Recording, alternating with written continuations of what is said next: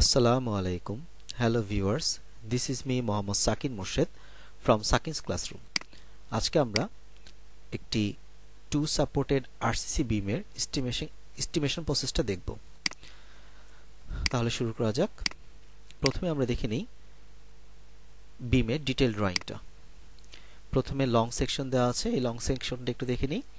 এখানে টোটাল যেই span length দেওয়া আছে সেটা আছে 500 মিটার এবং এই বিমে দুইটা ক্র্যাঙ্ক বার 20 মিমি ডায়া ক্র্যাঙ্ক বার ব্যবহার করা হয়েছে, দুইটি 22 মিলিমিটার ডায়া মেইন স্ট্রেট বার ব্যবহার করা হয়েছে, দুইটি 16 মিলিমিটার ডায়া হ্যাঙ্গার বার ব্যবহার করা হয়েছে। এছাড়া এখানে যে স্টিরাপ ব্যবহার করা হয়েছে এটা তিনটা ওয়েতে ব্যবহার করেছে। প্রথম L/4 এ ইউজ করা হয়েছে 10 মিলিমিটার ডায়া এট 15 সেন্টিমিটার সেন্টার টু সেন্টার এবং মিড পোরশন অর্থাৎ L/2 যে মিড পোরশনটা আছে সেই পোরশনে 10 millimetre Dier 22.5 centimetre centre two centre পরপর স্টিরাপ ব্যবহার করা হয়েছে। তো এই হচ্ছে মোটামুটি লং সেকশন। এবার দেখি একটা ক্রস সেকশন। এখানে ক্রস সেকশন দেখি এ বরাবর ক্রস সেকশন এবং বি বরাবর ক্রস সেকশন এখানে দেখানো হয়েছে এবং এই ক্রস সেকশন থেকে আমরা দেখতে পাচ্ছি যে টোটাল বিমের ডেপথ হচ্ছে 40 সেন্টিমিটার এবং উইথ যেটা অর্থাৎ প্রস্থ দেওয়া আছে 25 সেন্টিমিটার এবং এস্টিমেট করার জন্য আমাদের কিছু ইনফরমেশন দরকার। ইনফরমেশনগুলো দেওয়া আছে অর্থাৎ এখানে সকল কভারিং 4 সেন্টিমিটার দেওয়া আছে। RCC কাজের যে ম্যাটেরিয়ালস রেশিও সেটা দেওয়া আছে 1:2:4 অনুপাতে। তো আমাদের যেটা করতে হবে এই বিমটা থেকে টোটাল RCC ওয়ার্ক পরিমাণটা ক্যালকুলেশন করতে হবে, ম্যাটেরিয়ালসের পরিমাণটা বের করতে হবে এবং টোটাল কোয়ান্টিটি অফ রিইনফোর্সমেন্টটা ক্যালকুলেট করতে হবে। তাহলে আমরা শুরু করি। প্রথমে আমরা RCC ওয়ার্ক বা RCC কাজটা শুরু করলাম। এখানে আমরা প্রথমেই জানি যে volume of RCC work equal to length into width into depth. প্রথমে লেন্থটা ক্যালকুলেশন করি। লেন্থ ক্যালকুলেশন করে দেখা যাচ্ছে বিমটা 25 সেন্টিমিটার এই পাশে সাপোর্টের উপর আছে, তাহলে 25 সেন্টিমিটার। এখান থেকে স্প্যান হচ্ছে 5 সেন্টিমিটার ক্লিয়ার স্প্যান এবং এরপর আবার 25 সেন্টিমিটার সাপোর্ট। তো টোটাল আসতেছে আমাদের 550 সেন্টিমিটার অর্থাৎ যেটাকে আমরা মিটারে কনভার্ট করলে হয় 5.5 মিটার। তাহলে আমরা টোটাল বিমের লেন্থ পেয়ে গেলাম। এবার আসি উইথ এখানে আমরা দেখেছি 25 সেন্টিমিটার দেওয়া আছে, এটাকে মিটারে কনভার্ট করলে পেলাম 0.25 মিটার। আর ডেপথ দেওয়া আছে 40 সেন্টিমিটার, এটাকে মিটারে কনভার্ট করলে পাওয়া গেল 0.4 মিটার। এখন আমাদের এই তিনটা ডাইমেনশন যদি আমরা মাল্টিপ্লাই করে দিই তাহলে আমরা total wet volume of RCC work পাবো। অর্থাৎ আমরা যে কাজটা মানে ক্যালকুলেশন করে যেই ভলিউমটা পাই আমরা জানি এটাকে ওয়েট ভলিউম বলা হয়। এই ওয়েট ভলিউম থেকে ড্রাই ভলিউমে বের করতে আমরা 1.5 টাইমস মাল্টিপ্লাই করি। তো এই ওয়েট ভলিউম আমরা পেলাম তিনটা ডাইমেনশন মাল্টিপ্লিকেশন করার পর, দেন এটার সাথে 1.5 মাল্টিপ্লাই করার পর আমরা ড্রাই ভলিউম পেয়ে গেলাম। তো এই হচ্ছে মোটামুটি RCC কাজের পরিমাণ। এখন আমরা বের করব ম্যাটেরিয়ালস, কি পরিমাণ ম্যাটেরিয়ালস লাগবে। তাহলে দেখি প্রথমে সিমেন্ট। এখানে আমাদের প্রসিডিউরটা আমরা জানি, total dry volume of RCC work multiply by ratio of cement, যেহেতু 1:2:4 মধ্যে দেওয়া আছে। তো সেই ক্ষেত্রে এখানে সিমেন্টের পরিমাণ হচ্ছে 1 divide by some of the ratio অর্থাৎ অনুপাতের রাশিগুলো যোগফল, যেটা 1, 2 এবং 4 দেওয়া আছে, তিনটা অ্যাড করলে আমরা 7 পাই। আর আমরা জানি যেহেতু আমরা সিমেন্টটা পারচেস করব ব্যাগে, এই জন্য 30 দিয়ে মাল্টিপ্লাই করে দিলাম, যেটা সরাসরি ব্যাগে পেয়ে গেল। এবার আসি স্যান্ডের ক্ষেত্রে same, total dry volume of RCC work multiply by ratio of sand divide by some of ratio. চিপসের ক্ষেত্রেও তাই, যেহেতু এখানে 4 ভাগ খোয়া আছে তো 4 দিয়ে মাল্টিপ্লাই করলাম। এই হচ্ছে আমাদের RCC ওয়ার্ক উইথ ম্যাটেরিয়ালস। এবার চলে যায় রিইনফোর্সমেন্ট ক্যালকুলেশন করব। তো আমরা রিইনফোর্সমেন্ট ক্যালকুলেশন প্রথমে আমরা দেখব এখানে মেইন স্ট্রেট বারটা, অর্থাৎ নিচে যে বারটা দেওয়া আছে এটাকে আমরা বলছি মেইন স্ট্রেট বার। তো মেইন স্ট্রেট বার লেন্থটা প্রথমে ক্যালকুলেশন করি। লেন্থ ঠিক এখান থেকে গেলাম 25 centimetre, clear span 500 centimetre plus 25 centimetre. এখন আমরা টোটাল লেন্থ নেওয়ার পর দেখতে পাচ্ছি এখানে দুই পাশে কভারিং জায়গায় কিন্তু আমাদের রডটা দেওয়া হয়নি, তো কভারিং দুইটা বাদ দিতে হবে অর্থাৎ মাইনাস করতে হবে এবং দুইটা আমাদের এখানে হুক আছে, দুই পাশে আমরা হুক দেখতে পাচ্ছি, এই দুইটা হুক আমাদের যোগ করতে হবে। আমরা জানি প্রত্যেক হুকের দৈর্ঘ্য হচ্ছে 10D। তো সেই ক্ষেত্রে আমরা তাই করলাম, 550 সেন্টিমিটার মাইনাস 2 ইন্টু 4 যেহেতু কভারিং 4 সেন্টিমিটার দেওয়া আছে প্লাস 2 ইন্টু 10 ইন্টু ডি আমরা বলেছিলাম একটা হুকের দৈর্ঘ্য হচ্ছে 10 ডি ডি হচ্ছে ডায়া অফ বার যেহেতু এখানে ডায়া 22 মিলিমিটার দেওয়া আছে এবং সকল মেজারমেন্ট এখানে সেন্টিমিটার দেওয়া আছে আমরা 10 দিয়ে ভাগ দিয়ে এটাকে সেন্টিমিটারে কনভার্ট করে নিলাম তাহলে টোটাল যোগ করলে আমরা পাচ্ছি 5.86 মিটার তো এবার আমরা এখানে দেখতে পাচ্ছি যে দুইটি 22 মিলিমিটার রডের স্ট্রেট বার ব্যবহার করা হয়েছে তাহলে এখানে নস অর্থাৎ 2 পিস আমাদের রড এখন টোটাল ওয়েটের ব্যাপারে আমরা জানি যে টোটাল কয় পিস রড লাগবে তার সাথে length into D square by 162.2 দিয়ে অর্থাৎ এই ডি স্কয়ার বাই 162.2 হচ্ছে প্রতি মিটারে রডের ওয়েট এবং অবশ্যই এই ডি এর মান যেটা এটাকে আমরা বলছি ডায়া অফ বার এই ডায়াটা অবশ্যই মিলিমিটারে ভ্যালুটা পুট করতে হবে তো আমরা দেখি তাহলে নস হচ্ছে টোটাল 2 পিস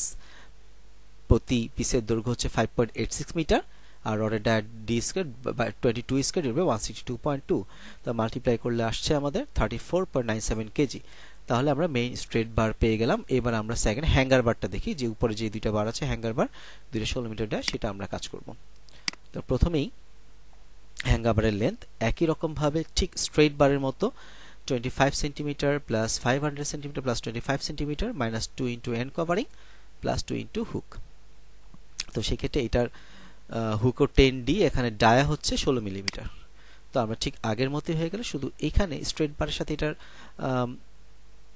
পার্থক্য হচ্ছে স্ট্রেট বারের ডায়া ছিল 22 মিলিমিটার এখানে 22 বসেছিল আর এখানে 16 মিলিমিটার ডায়া হওয়াতে এখানে 16 বসলো তো এখানে আমরা দেখতে পাচ্ছি দুইটি 16 মিলিমিটার হ্যাঙ্গার বার আছে তাহলে এখানে নস হচ্ছে 2 পিস এবার আসি টোটাল ওয়েট হচ্ছে নস into length into dia square by 162.2 তাহলে আমরা এখানে ডায়ার মানটা যেহেতু 16 মিলিমিটার 16 বসিয়ে দিলে আমরা টোটাল কত কেজি রড পেয়ে যাব তাহলে আমরা স্ট্রেট বার করলাম হ্যাঙ্গার বার করলাম এবার আমরা চলে যাই নেক্সট ক্র্যাঙ্ক বারের দিকে আচ্ছা লেন্থ ক্র্যাঙ্ক বারের ক্ষেত্রে আমরা দেখতে পাচ্ছি যে সবকিছু আগের মতো আছে শুধুমাত্র এখানে দুইটা ক্র্যাঙ্ক লেন্থ এইটা শুধু যোগ হবে অর্থাৎ 25 plus 500 plus 25 minus 2 into and covering plus 2 into hook extra হিসেবে যেটা হবে যেহেতু এখানে ক্র্যাঙ্ক বারে এই ক্র্যাঙ্ক লেন্থ যেটা সেটা এক্সট্রা রড প্রোভাইড করতে হয়েছে তাই দুইটা আমার ক্র্যাঙ্ক লেন্থ যোগ হবে এখন ক্র্যাঙ্ক লেন্থ প্রত্যেক ক্র্যাঙ্ক লেন্থের দৈর্ঘ্য হচ্ছে 0.5 ইন্টু ডি আর ডি হচ্ছে ডেপথ অফ বিম তাহলে আমরা দেখতে পাচ্ছি এখানে সবগুলো মান বসাই দিলাম এখানে 2 ইনটু 0.5 ডি ডি হচ্ছে বিম depth minus top covering minus bottom covering অর্থাৎ আমাদের নিচের রডের সাথে উপরের রডের পার্থক্য হচ্ছে আমাদের বিম এই ডি এর মানটা তো D equal to beam depth minus top covering minus bottom covering তো সেই ক্ষেত্রে এখানে আমাদের যে 0.5 ডিটা ইউজ করলাম প্রত্যেকটা ক্র্যাঙ্ক লেন্থ হচ্ছে 0.5 ডি তো এই ডিটা আমরা বের করতে পারি টোটাল বিমের ডেপথ থেকে টপ এবং বটম কভারিং বাদ দিলে এই ডি এর মানটা পাওয়া যায় তাহলে আমাদের এখানে এই ক্ষেত্রে টোটাল ডেপথ অফ বিম হচ্ছে 40 সেন্টিমিটার এবং দুই পাশে কভারিং হচ্ছে 4 সেন্টিমিটার 4 সেন্টিমিটার 8 সেন্টিমিটার তো এভাবে করে আমরা ডি এর মানটা পেয়ে গেলাম এখন এই মানটা এখানে বসায় দিলে আমরা টোটাল লেন্থ অফ ক্র্যাঙ্ক বার পেয়ে যাই এবার আসি টোটাল নস কয় পিস এখানে 2 পিস ক্র্যাঙ্ক বার প্রয়োজন ছিল 2 পিস ক্র্যাঙ্ক বার বসালাম এবার টোটাল ওয়েটে আসি টোটাল ওয়েট হচ্ছে নস ইনটু লেন্থ ইনটু ঠিক আগের মতোই প্রতি মিটার রডের ওজন ডি স্কয়ার ডিভাইড 162.2 তো এখানে ডায়া যেহেতু 20 মিলিমিটার সো এখানে বসাই দিলাম টোটাল পেয়ে গেলাম ক্র্যাঙ্ক বারের ওয়েট এবার আমরা বের করব স্টিরাপ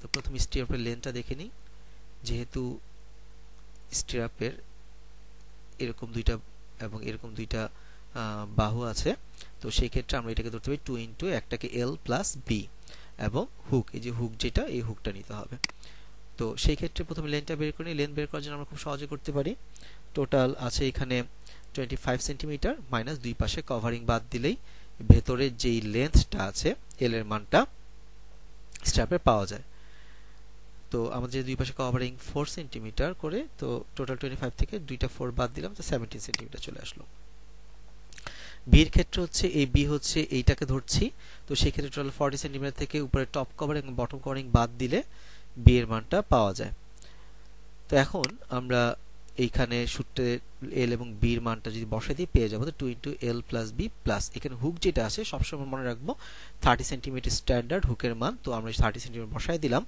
তো এই মানটা বসানোর পর টোটাল অ্যাড করলে আসে 128 সেন্টিমিটার হুইচ ইজ 1.28 মিটার। তো এই গেল হচ্ছে লেন্থ। এবার আসবো কয় পিস স্টিরাপ লাগবে। যেহেতু আমরা দেখলাম এখানে স্টিরাপটা L/4 দূরত্বে একরকম বসানো হয়েছে, স্পেসিং হচ্ছে 15 সেন্টিমিটার পার সেন্টার টু সেন্টার, এবং L/2 দূরত্বে যেহেতু 22.5 সেন্টিমিটার পার সেন্টার টু সেন্টার দেওয়া আছে, তো সেই ক্ষেত্রে আমরা সেই অনুসারে আমরা পরিমাণটা বের করে নেব কতটুকু লাগবে। তো প্রথমে আমি দেখি দুই সাইডে যেটা লাগবে, যেহেতু দুই সাইড এই জন্য 2 দিয়ে গুণ দিলাম। L/4 অর্থাৎ লেন্থ ভাগ 4 মাইনাস আমরা জানি প্রথম যেই স্টিরাপটা বসে সেটা একদম সাপোর্টের সাথে গা ঘেঁষে বসে না, একটু দূরে বসে। এটা আমরা ধরে নেই টোটাল যে স্পেসিং দেওয়া আছে তার অর্ধেক দূরত্বে প্রথম স্টিরাপ বসে। এই কারণে আমরা L/4 থেকে মাইনাস স্পেসিং বাই 2 করলাম, ডিভাইড বাই স্পেসিং প্লাস 1। তো ক্যালকুলেশন করলে আসলো 18 পিস আমাদের স্টিরাপের পরিমাণ বের হয়ে গেল। তো আমরা দুই সাইডের স্টিরাপের পরিমাণ বের করার পর এবার চলে আসবো আমাদের মিড পোর্শনে যেটা আছে, এই মিডল পোর্শনের স্টিরাপের পরিমাণ অর্থাৎ L/2 ডিসটেন্সে কি পরিমাণ স্টিরাপ দেওয়া হচ্ছে সেটা। তো সেই ক্ষেত্রে এটার ক্ষেত্রে লেন্থ/2 ডিভাইড বাই স্পেসিং, এবং এখানে একটা স্টিরাপ মাইনাস হবে বিকজ আমরা দুই পাশে কিন্তু একটা স্টিরাপ বেশি নিয়ে নিয়েছি, যার কারণে মাঝখানে পোর্শনে একটা স্টিরাপ মাইনাস করতে হবে। তো সেই ক্ষেত্রে আমরা -1 দিলাম। তাহলে আমরা দেখি টোটাল লেন্থ 500 ডিভাইড 2, স্পেসিং দেওয়া আছে 22.5 সেন্টিমিটার, -1 করলে আসে 10.11, যেটা সিমিলার টু 11 পিস, প্রায় 11 পিসের সমান।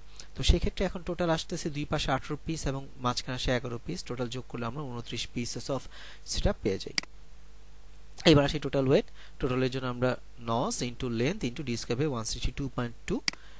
তো আমাদের এখানে টোটাল 29 পিস স্ট্রিপ লেগেছে এবং প্রত্যেকটা দৈর্ঘ্য হচ্ছে 1.28 মিটার করে, এবং সূত্র ডি স্কয়ার বাই 162.2 ক্যালকুলেশন করলে চলে আসে টোটাল কত কেজি আমাদের স্ট্রিপ লাগবে। এবার আসি টোটাল রিইনফোর্সমেন্ট রিকোয়ার্ড। এখন আমাদের মেইন স্ট্রেট বার, হ্যাঙ্গার বার, ক্র্যাঙ্ক বার এবং স্ট্রিপের জন্য টোটাল কতটুকু রড লাগবে সবগুলো যোগ করে দিলে আমরা পেয়ে যাব টোটাল কত কেজি রিইনফোর্সমেন্ট লাগবে এই বিমটা তৈরি করতে। তো আজকে এই পর্যন্তই।